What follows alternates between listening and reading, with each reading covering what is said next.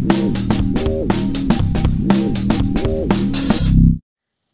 guys, Tyler here from GarageWarrior.com, your #1 resource for hard-hitting home workouts and living the warrior lifestyle. And today's question is, I want big guns. This guy wants to have huge arms and they're wondering if they should overtrain their biceps in order to get those results. Now, if your goal is muscular hypertrophy, if you're trying to get bigger muscles, then by all means you should do a couple things. One is you should increase the volume, and two is you should train closer to failure. Now, there's some other ways around that. If you want to go about training every single day and you're doing some assistance work with the supplements, if you dig what I'm saying, then you can train more often. But for the most part, let's say you want some big guns, you could overtrain your biceps really heavy, right? So you're doing heavy curls until you can't do any more curls, and then you're doing maybe like a cheek curl to a slow negative. You're really trying to tear those bicep fibers down, trying to get that huge pump in your arms. You also want to work on those triceps as well because they make up the size of your arm as well. But you want to do that maybe twice a week, maybe, all right?